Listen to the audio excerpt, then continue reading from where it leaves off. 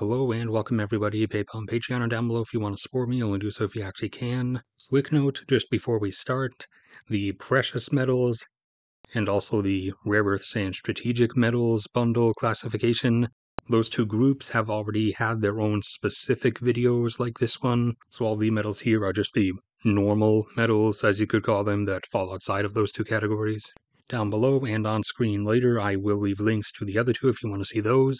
But anyways, going down this list, starting with the one that you probably think is the most abundant in the Earth's crust, but are actually wrong, iron. Our bulk civilizational construction enabling metal, as it is the core elemental component of steel. Something like around 95+% of iron is consumed to make steel. Steel being an incredibly strong metallic alloy formed by, at its most basic level, a combination of majority iron plus an addition of roughly 1% carbon and 1% manganese. And then various other types of specialized steel alloys are made by adding other percentages of other metals like chromium, nickel, vanadium, molybdenum. But steel, formed by majority iron, and what most iron is used to make, is the foundational component of our infrastructure, our buildings, many of our vehicles. Outside of steel, you will find iron in some other large uses, one of the primary ones being weights. And while that does include exercise equipment weights, the function of weights that actually takes up a better part of usage is for balancing weights used on vehicles and construction equipment, especially cranes. Since cranes are lifting really heavy weights off in one direction, it would otherwise leave them majorly unbalanced and prone to tipping over. So giant slabs of, in a lot of cases, iron are placed on the opposite end of them to balance them out. And in smaller but no less critical uses, various iron salts are used in our water purification and treatment processes. Iron catalysts are critical to the nitrogen fixation process, which is our industrial process of extracting nitrogen from the atmosphere to make nitrogenous fertilizers, one of the three big core ones that allow us to grow so many crops so quickly in the modern age. Now, moving on to the metal that is actually the most abundant in the Earth's crust, aluminum. A huge portion of aluminum is used as the primary structure material of vehicles, from ground vehicles, cars, trailers, to especially aviation, aircraft, as aluminum itself is actually a lot stronger than people initially think it is, and also it's easily strengthened with the addition of magnesium and manganese, and in the case of aviation, scandium. So aluminum is used as the bulk material for vehicles, although particularly in passenger cars, the skeletal framework is usually high-strength and ultra-high-strength steel. Aluminum is also used in structures, in construction, in buildings, particularly in things like air ducts or anything that's high up on upper floors, in attics, or in the case of like stores suspended from the ceiling, again because of its low weight. It is also actually aluminum wire that is used for transmission power lines. Once the wire goes into the ground or it's actually in buildings or anything, then it is copper, because copper is a better conductor. However, aluminum is used for long-range transmission for long distances. It's also used in different kinds of packaging, whether for the general container itself or in terms of protective insulation. Lastly, it finds its way in different medicines and medical treatments, along with hygiene and cosmetic products. Next up is zinc. Zinc is roughly half of the global consumption of zinc is for galvanizing metal, primarily steel, although in a lot of cases some aluminum also gets galvanized. Galvanizing being a process where whatever you are galvanizing, whatever structure it is lowered into a pool of molten zinc and raised out. The molten zinc clinging to it, then rapidly cooling into an outer protective layer, leaving the metal or the material with a speckled appearance like such. The purpose of this being as a protective layer against corrosion, oxidization. A decent chunk of zinc is also used in the metal alloy brass, which is used for things like doorknobs, drawer handles, plumbing, especially plumbing fixtures and pipe joints. Although in the case of those that you interact with, like faucets and shower heads and stuff, usually they won't appear brass because they've typically been given a chrome plating on top of them. It's also predominantly used in the die casting process. Though initially the first thing that comes to a lot of people's minds is the making of models of various kinds.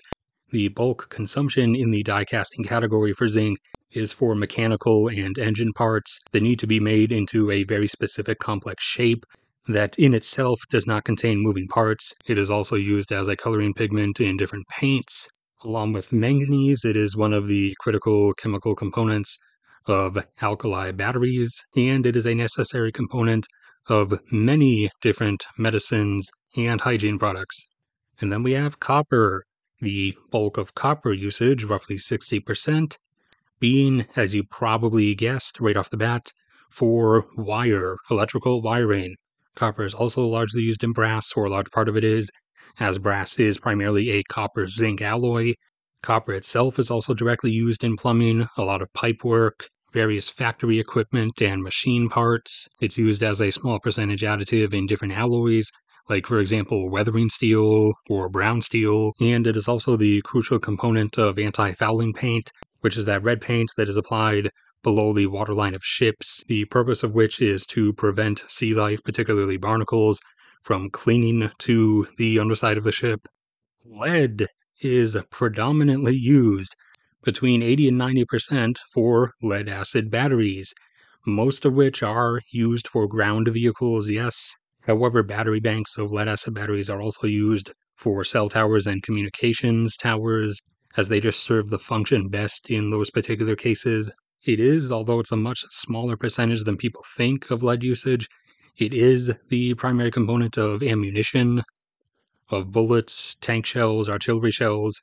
However, in total, that only makes up about 3% of lead consumption, and it is still used in soldering for electronics, though to a much smaller degree now. The role that it used to fill in larger percentages predominantly being filled by bismuth. Nickel. You hear me, if you've been around the channel for a while, most frequently talking about nickel's use in batteries, lithium-ion batteries, particularly the bulk consumption coming now from EV batteries, the production of which is rapidly increasing.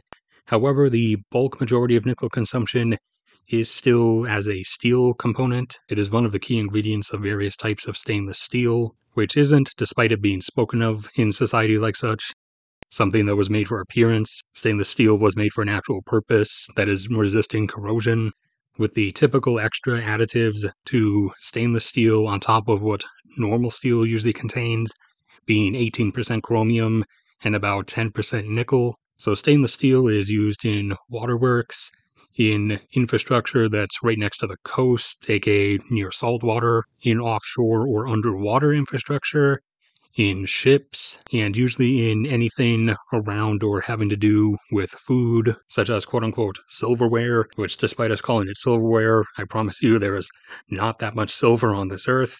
It is actually stainless steel. Those of you who work with tools a lot have been around a lot of nickel as well in the form of nickel-cadmium batteries, as they are the primary choice for power tools, or compared to other batteries like, say, lithium-ion batteries, they can release a lot more power more quickly. It is also the primary component of the appropriately named nickel superalloys, which are exceptionally strong, exceptionally heat-resistant, exceptionally corrosion-resistant materials, most of which being used in aircraft engines and in power plant turbines. And it's also used as a plating material, being applied in a very thin, micro-thin layer to the outside of various things to give extra corrosion resistance. Tin, which we inappropriately attribute to a lot of things. Tin in the present day is predominantly used, roughly half of global consumption, as the key component of solder, which is a binding material for electronics components and for smaller piping, as tin both has a very low melting point, and it is also exceptionally adhesive, binding easily to almost every other metal. It is also used as one of the multiple sealing layers of long shelf life food cans and other containers in the form of tin plate. It is a smaller additive component to different types of brass alloys. It is also a small additive component to the particular lead alloy that is used for the grids in lead acid batteries, it is also used, particularly used as in heated up into a molten layer for the manufacturing of glass, or at least most of our modern glass, which is nice, perfectly flat glass, which in particular is enabled by floating it on a layer of molten tin. It is one of the key elemental components of indium tin oxide, which is the nanoconductive material that effectively is what allows the existence of flat screens and also touch or interactive screens. It's also one of the layers of solar panels. Manganese, I mentioned before, as one of the key base ingredients of steel, and that is its predominant usage, is as a steel additive. It is also a key additive component for aluminum alloys. Similar to steel, it adds strength to the aluminum, and about 10% of manganese is used in batteries, with a quickly growing percentage of that being EV batteries, and normal alkali batteries, as I already mentioned, are a chemical reaction of zinc and manganese. It is used as the pigment in various paints, and is also a chemical catalyst for the production of various types of chemicals, too many to list. Cobalt is predominantly used in lithium-ion batteries, although they do not require it. Having cobalt makes their performance more efficient than they would be without it. So EV lithium-ion batteries, also grid-scale storage batteries, since we're chasing that road now, and just regular lithium-ion batteries for devices and stuff. That is the bulk of cobalt's use. It is also one of the key components of the aforementioned nickel superalloys necessary for the existence of power plant turbines and aircraft engines.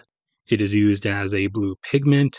It's the key ingredient of samarium cobalt magnets, which are those that are used in and effectively allow the existence of microphones, speakers, headphones, and it is used as a chemical catalyst for the desulfurization of oil and natural gas, and also as a catalyst in the production or synthesis of plastics. Chromium, I mentioned before, is one of the primary ingredients of stainless steel, and that particular use comprises 85% of global consumption. Chrome plate or chromium plating I mentioned as well, a micro-thin outer plating of chromium being applied to other things. You'll particularly find it applied a lot to plumbing fixtures. However, you will also find it used in vehicles as a outer coating layer to wheels, as extra protection for their metal against corrosion, and a lot of times in motorcycles as well, as a lot of the motorcycle's components are outside in the elements directly exposed. It is also used as a pigment in various different paints, and as a catalyst in the petrochemical refining processes to make a whole bunch of different things. It is used alongside arsenic as one of the primary wood preservatives or wood treatments, which is what gives you that green wood appearance to a lot of wood that you'll see that's outside all the time. It's a type of protection that keeps pests and especially termites away as the biggest concern. And it is used in the form of chromic acid to wash some factory equipment and also lab equipment, as that particular compound is one of the only things that will remove absolutely all types of residue that would otherwise interfere with further processes. Molybdenum, you heard me mention as well. It is also a key additive to different types of steel. It is particularly used in structural steel, such as I-beams and the like, and in the steels used in tools and construction equipment. It's also one of the key ingredients of nickel superalloys, and about 14% of molybdenum is consumed as chemical catalysts, the synthesis process of various petrochemicals and industrial chemicals. It finds its way into mechanical grease or lubricant, and it is applied in a microthin layer as a special coating on the glass of high-efficiency solar panels. Vanadium is another steel additive for special steel alloys. About 85% of its consumption is for steel. In particular, it is used for tool and equipment steels, as vanadium especially gives extra impact strength, and it is also used in vehicle steels, in the extra high strength steels that prevent the vehicles from collapsing because of its impact strength. It is used as a chemical catalyst in the production of sulfuric acid. Sulfuric acid is actually one of the foundationally key industrial chemicals that is one of the various reactants or components of the manufacturing or synthesis process of so many of the different things that you use even in your average day. Vanadium is also used as a petrochemical catalyst as well. It has a growing use in vanadium redox batteries, which are part of the whole grid storage battery road that we're trying to chase that isn't going to end very well. If you want to look into that specifically, there's a link up in the corner to a video about all the resource math and inadequacies math behind the whole green energy electric vehicle only road that we're trying to chase down. It is a key additive to infrared blocking glass, as well as a usual additive in different titanium alloys. Zirconium. You're probably most familiar with it in the form of cubic zirconium, which is one of zirconium's main uses, making imitation jewelry. The bulk, more than half of zirconium's use, is actually not in a typically thought of metal form, but actually as one of the key components of specialty bricks, refractory bricks, or wall material. Refractory being material that is used to contain high temperatures, so the material that's used for the inside of industrial furnaces, and also those giant ladles or buckets that you see in various metal mills carrying the molten metal. So zirconium is one of the key components of that material. It's also used in some control rods of nuclear reactors. It's used as foundry sand or molten metal mold casting sand. It's one of the abrasive surface materials that makes sandpaper, and it is applied along with yttrium, which you will find mentioned in the rare earths and strategic metals video, linked to that above now. It is applied alongside yttrium as a heat protective ceramic coating on the inside of combustion chambers for aircraft engines.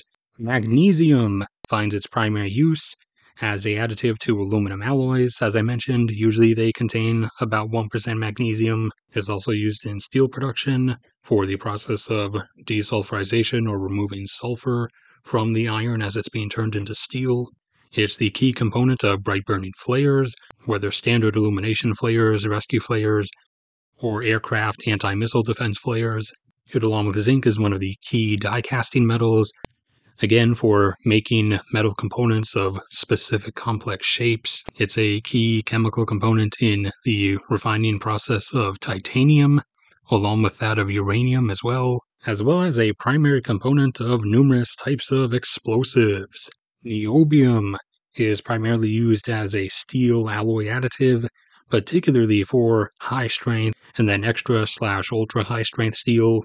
It's also one of the smaller additives of nickel superalloys, typically up to about 6% composition. It's one of the primary components of superconducting magnets, which are used in particle accelerators, lasers, whether in laboratory settings or in factory or production settings, and for maglev trains as well. Lithium. About 3/4 of lithium is used for lithium-ion batteries, its most famous usage, combining both the amounts from EV batteries and from regular lithium-ion batteries. A tiny percentage of it is used as medication. Some additional percentage of it is also used in cookware ceramic or food handling ceramic that's going to be in high temperatures, and as one of the functional components of some types of mechanical grease and lubrication. Beryllium, which has been firing up in price recently, is a rare metal. Its primary thing, very high strength aerospace alloys, specifically those used in military applications, in combat aircraft and in missiles, as well as also in rockets and space vehicles. It's one of the alloy components for non-spark tools, or tools that are used for mechanical work in extremely flammable environments where no sparks can be tolerated. It is one of the key protective insulator layers for the repeater nodes along the fiber optic cables running across the seafloor that allow the existence of modern instantaneous communication that you're utilizing right now by watching this video. And it is also used in electronics as an extremely small additive percent to particular contacts used in the electronics, specifically spring contacts that will be getting pressed a lot, as without the addition of beryllium, they would not retain their spring memory and would gradually just deform.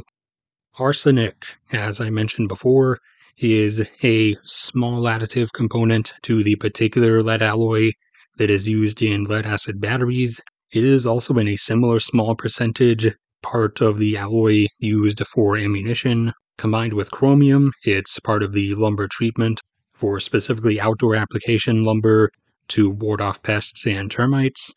Mercury, an additionally fun metal that I unintentionally breathed in a bunch of once when a fluorescent bulb semi-exploded in my face. It's used in one of its primary uses, fluorescent bulbs, whether regular tube fluorescent bulbs or compact fluorescent lights. It is used in some specific types of astronomy telescopes, and it is used for gravity switches, typically, or at least most typically used on aircraft, as Mercury is not magnetic, so it won't be influenced by outside stuff other than gravity, or i.e. angling or tipping of the aircraft. Titanium, to the surprise of some people, is actually mostly not used as a metal. 95% of titanium is just used for white paint. And yes, you heard that correctly, over 90% of titanium is just used for white pigment. Now, beyond that, it is also used as a high-strength, lightweight metal for various aircraft alloys, especially military, and for naval and submersible applications, especially military submarines. It is the chosen material for industrial processing tanks or chemical vats, as it's much more resistant to chemical corrosion than the different types of steel, and it can also handle more pressure. And in a much smaller, tinier percentage of its usage, it is used as biomedical implants or joint replacements. Antimony is primarily, although it's being replaced, still used in the form of its trioxide compound as a flame retardant or a coating added into or mixed into materials that prevents them from at least burning as much as they otherwise would have. It is also one of the key additive components to the lead alloy used in lead-acid batteries, as well as in ammunition. It's now used a lot in soldering alloys for electronics and piping, and in much smaller percentage uses, but still quite useful uses, micro or nano additive to electronic screens, as its addition during their manufacturing prevents the formation of any bubbles that would then otherwise cause deformation, and it is one of the sensor materials needed for thermal imaging or infrared detectors. Bismuth is primarily still predominantly consumed in the medical, paint, and cosmetic industries, although its usage in soldering alloys to replace lead is quickly rising, and it is also a petrochemical catalyst in the production of the different types of acrylic compounds. Tungsten. Tungsten is a very hard, very high melting point metal. Its primary things is its usage in tungsten carbide tools, along with equipment. It's also an additive component in specific types of superalloys. It's the primary material for the welding electrodes in the arc welding process. It's used in control and regulating rods in nuclear reactors, and also in the reactor vessel itself. It's used in the military capacity in the form of penetrating munitions. A tiny bit of tungsten is used to form the glass-to-metal seals, and typically around you, you'll see this most frequently anywhere you find small singular LED lights, and it is one of the components for sensors to detect different gases, as well as pH meters or acidity/base meters. Cadmium. Cadmium's most predominant use is in nickel-cadmium batteries that we mentioned before, most commonly used in tools, also used in nuclear control rods, used as a protective plating on steel that's used in aircraft components, and its most rapidly growing use is in cadmium telluride, which is used for high-efficiency solar panels or quote-unquote solar power plants. Tantalum.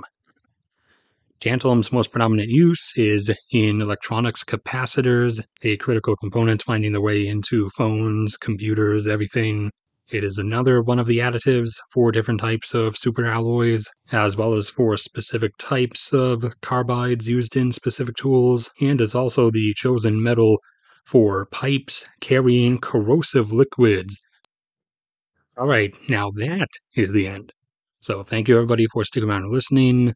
Like if you enjoyed, subscribe if you haven't already. A link is up in the corner now to the precious metals uses video, and I will include both the precious metals and rare earths/strategic metals video links down below as well. PayPal and Patreon are down there if you want to support me, only do so if you actually can. Also go subscribe to my cat's channel as well, We're probably past the deadline for her monetization, but still like to try to get her up to 1,000 subs so we can hopefully get her monetized in the future. And no matter what happens to me anyways, may God bless and protect all of you, and I will see you all around next time.